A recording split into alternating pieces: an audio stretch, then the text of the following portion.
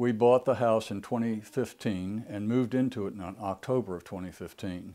And during that time, we found out that the house was the McMurdo house. It was built in 1858 by C.W. McMurdo, a railroad executive in Richmond, who had his own personal little stop on the railroad tracks, which are right over there.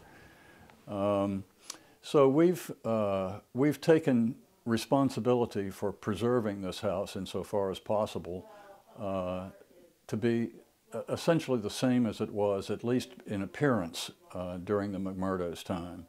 So the windows are original. We're not going to be replacing those. So we get the pleasure of living in this sort of museum-like place, but we also have the responsibility of preserving it for future generations.